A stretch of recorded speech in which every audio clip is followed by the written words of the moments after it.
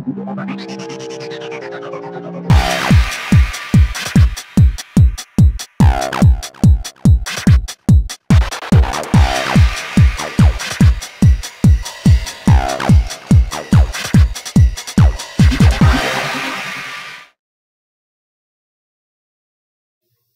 episode, I will monitor the burgers and record the results of my experiment. I inspect the burgers twice a day. I keep a log of when I look at the burgers and note any differences, looking for fuzz or strange colors. Hi, and welcome back. It is now Saturday morning at 9:30 a.m. I am now going to check my burgers for any decomposition.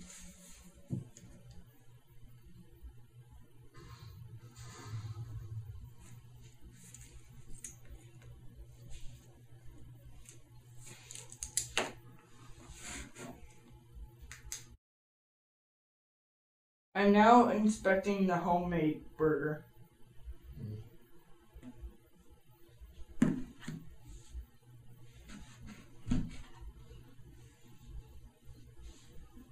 The homemade hamburger has started to create white patches of fuzz.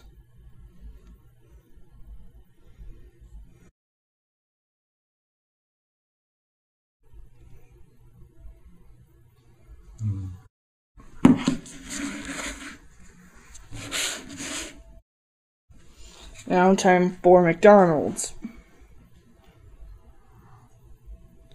No change has happened.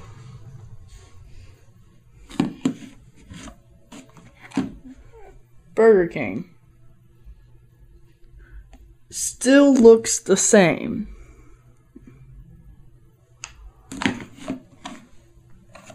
Now Wendy's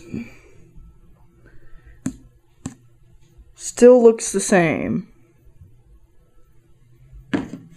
Finally, Five Guys. Still no change. In summary, the homemade burger has started to create white patches of fuzz and all the other burgers are not. And it proves my hypothesis that the homemade burger will deteriorate faster than out of the other four. Okay.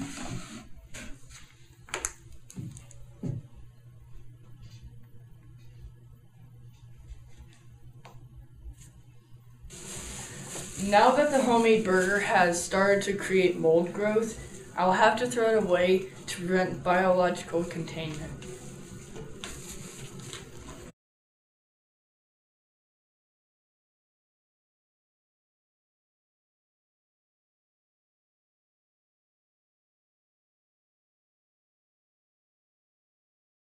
I'm going to go to the actual dumpster. Hey guys, welcome back. I decided to check on my burgers again. It is currently 10:15 at night, and I discovered that the Burger King burger has started to create some little patches. If you can see there, might be hard to see. That might be better. And honestly, I thought that the Five Guys burger was going to decompose quicker than the Burger King, but I guess we're wrong. Oh, and now time to dispose of this. My next and last episode, I will finalize my documentation and make the science fair board.